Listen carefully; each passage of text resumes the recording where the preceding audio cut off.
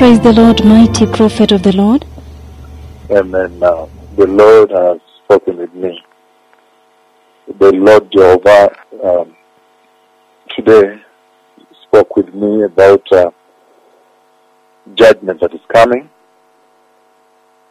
I know that in the past few days, I've been asking the Lord, why? Why is Kenya becoming very abusive to your latter and most revered glory?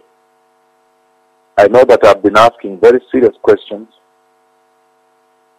and I've been sharing with some pastors and senior bishops here that the visitation of the Lord for this hour is a very serious visitation, and this visitation is a portion to Christ the Messiah. It belongs to Christ the Messiah.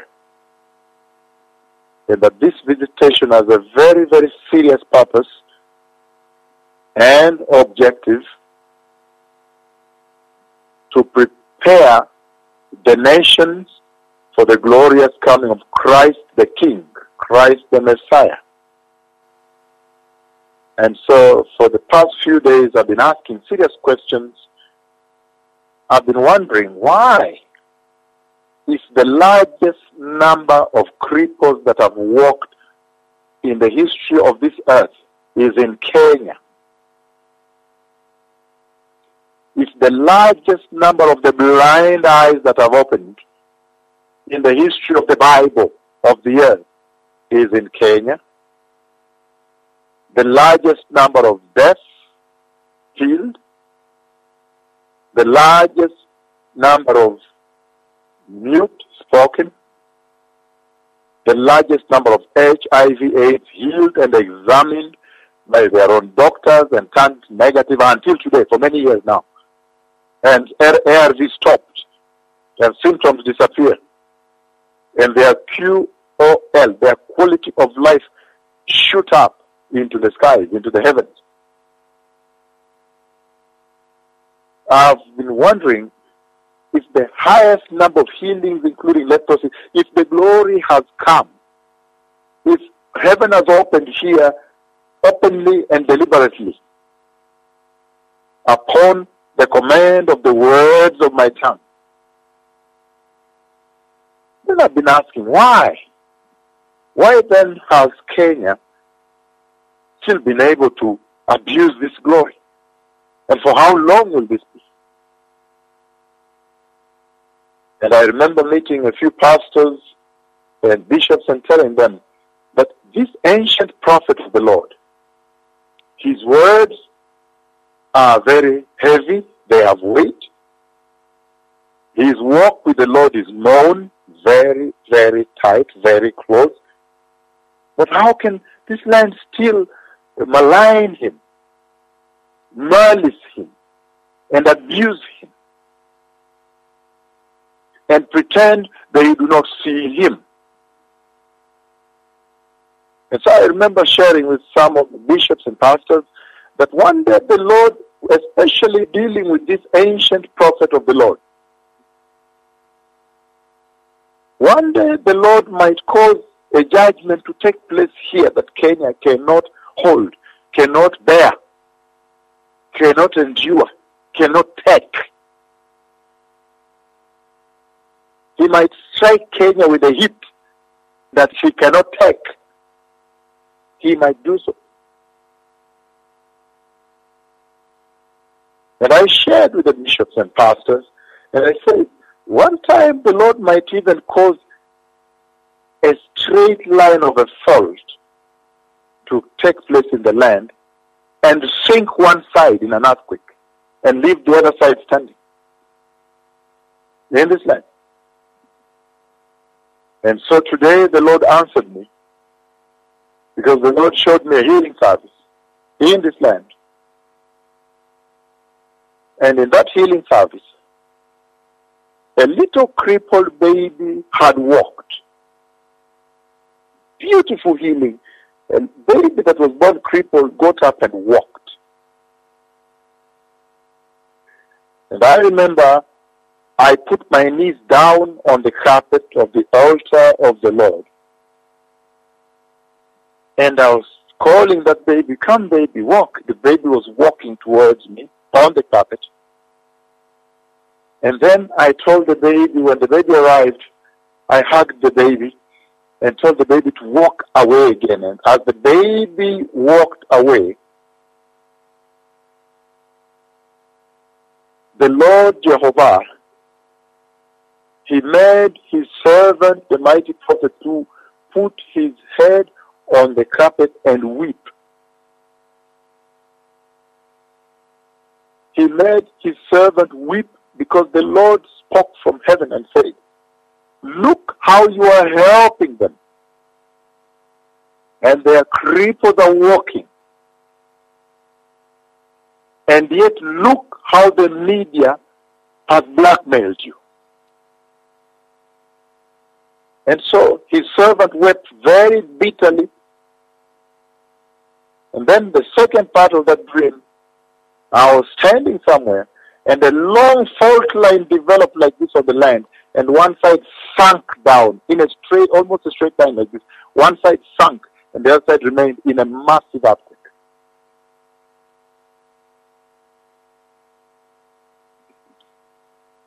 I woke up in big shock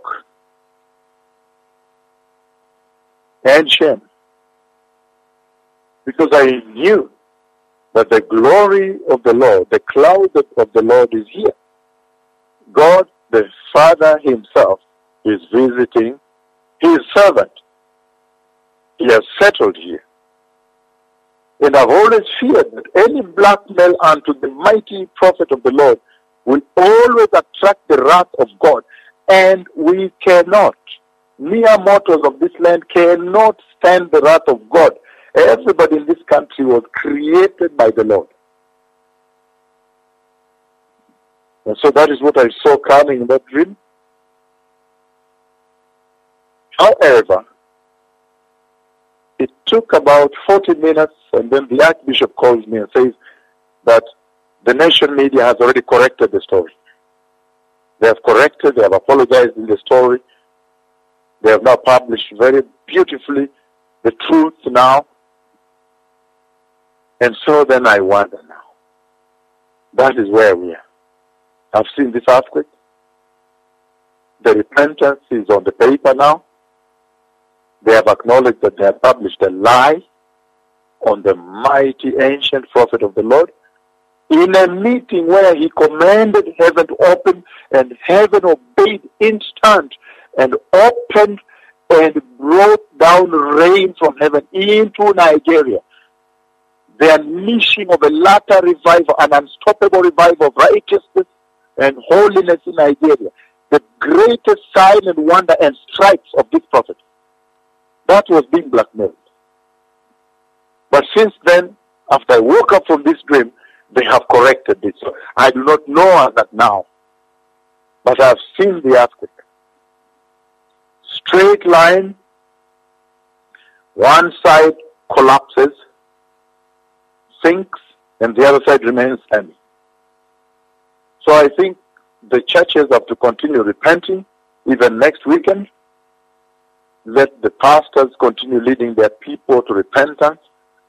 I know that yesterday there were over 17,000 pastors of this ministry from all across the country that gathered in Nakuru to repent over this abuse by the media, the Kenyan media, the blackmail, the slander, the malice, the defamation. But let that repentance continue. And I'm also sure now that out of the massive numbers registered, we registered them yesterday, there are over 17,000.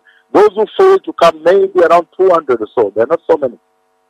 There may be around 200 or so pastors that failed to come because of engagements here and there.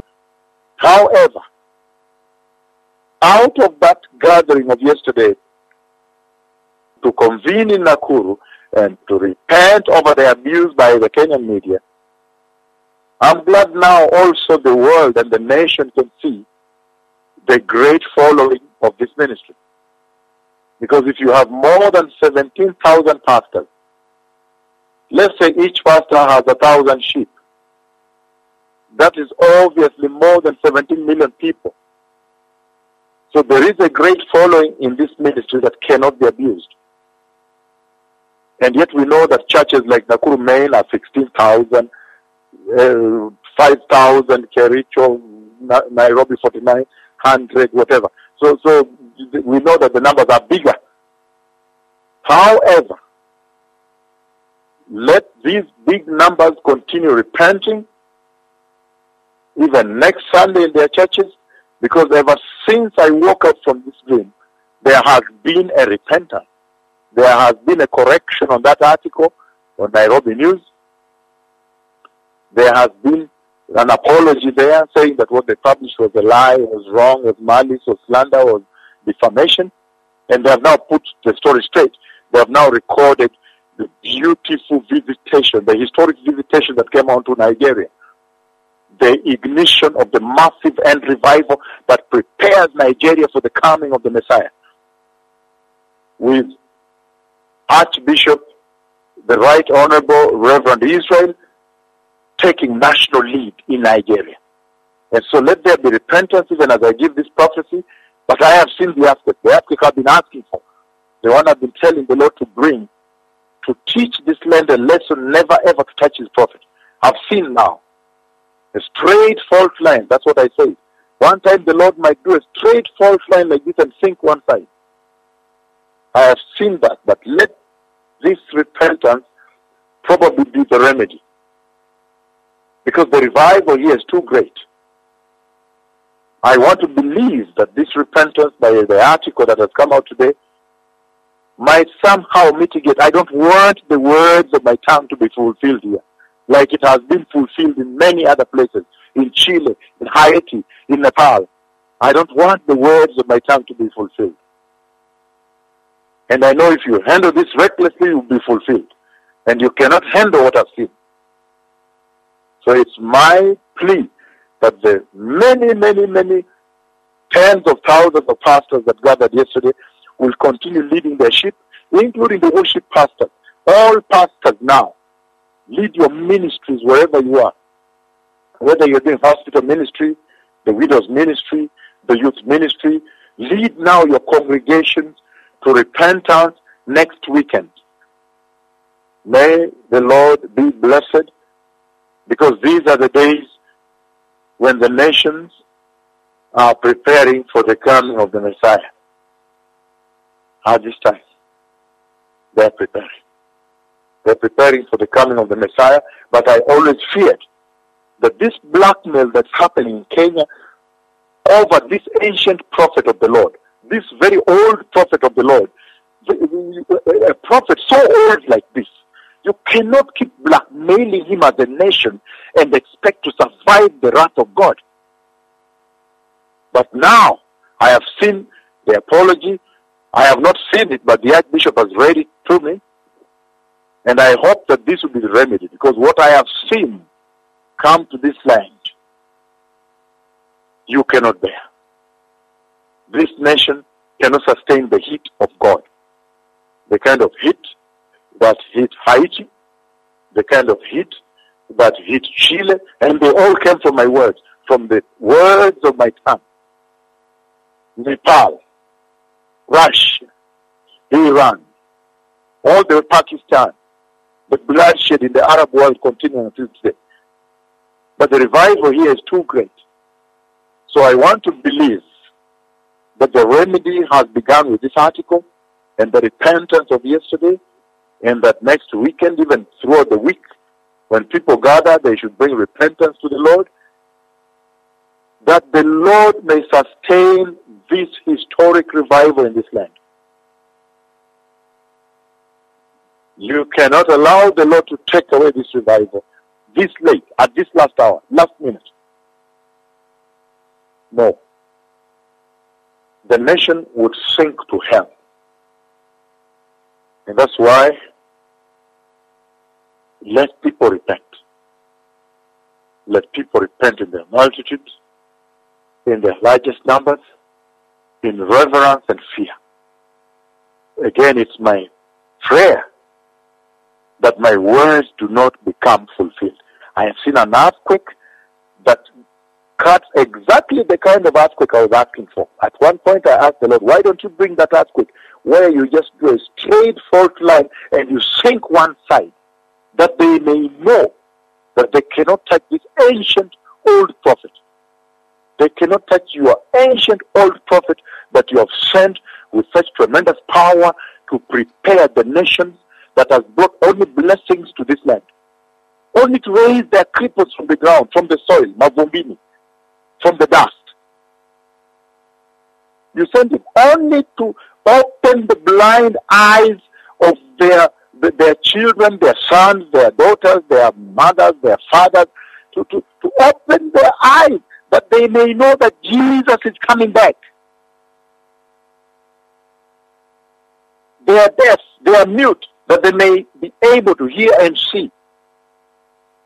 They are paralytics, spinal cord injuries, broken backs, wounds, leprosy, cancers, HIV, leukemia, all the way down the line, weak necks, weak legs, cerebral palsy. It has only been blessings. The only reason the Lord sent this ancient prophet to you is to bless this land. But how can you blackmail this as a nation? How? How does one stand up before the Lord and blackmail that? When every other village, in almost every other, in every village there is a home. In this land, in every village you find a home where a crippled baby at dinner is walking around, was born crippled but now walking to daddy. When you take that cup to your mom, walking with the cup this way, there is a blind child that is now coming to daddy and say, take this mango and give your sister there, and walking. There is joy. There is a dead child that's now hearing. There is joy, and the glory of God is throbbing and moving across the villages of this land. How does one stand and blackmail that?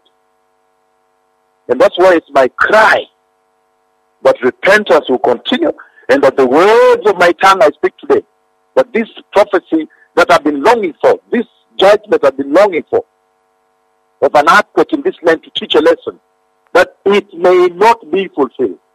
It is my cry it don't be fulfilled, because this land cannot take a hit. You cannot take a hit from the Lord my sender. You cannot. You cannot sustain it. It will devastate you for ages.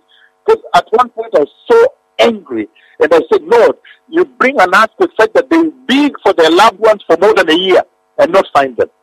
More than a year digging to find the body. But now it's my cry that repentance will continue, that the Lord will not fulfill the words of my tongue. Because in this dream you could see that he was answering me back, that now I have allowed it. But after I woke up, then came the apology of that article. So I hope that is the remedy. I hope that repentance continues, that the Lord may sustain these people. The nations are crying for this revival. Finland is crying every day. They're sending emails. They say, please come. Come, we need another conference of pastors. We need another healing service in Helsinki. Last time you were here, a lot of people are healed live on TV, so that we may keep this lamp of God burning in Finland also. Sweden is crying. Pastor Victoria Kibuye, Pastor Lax, Pastor, all the pastors of Sweden, they have been crying for a day, just a day. Will the Lord give us a date? And you bring this message to keep the lamp of God burning in Sweden. People are tired of homosexuality. They are tired of many sick people in their midst.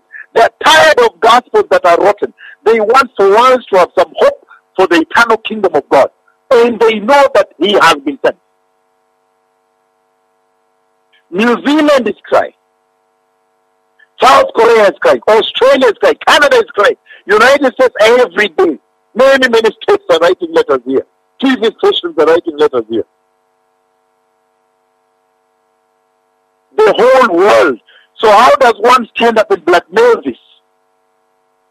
How does one who is created, a mere mortal, created by Jehovah, stand up before the Lord and try to blackmail this ancient prophet on whom the cloud of God has settled? How? That is what baffles me. And that's why it is my hope that this article that has come out today begins the remedy and the repentance of yesterday, that repentance will continue, and that my words, these words I speak, may not be fulfilled on this land. The Messiah is coming. Shalom.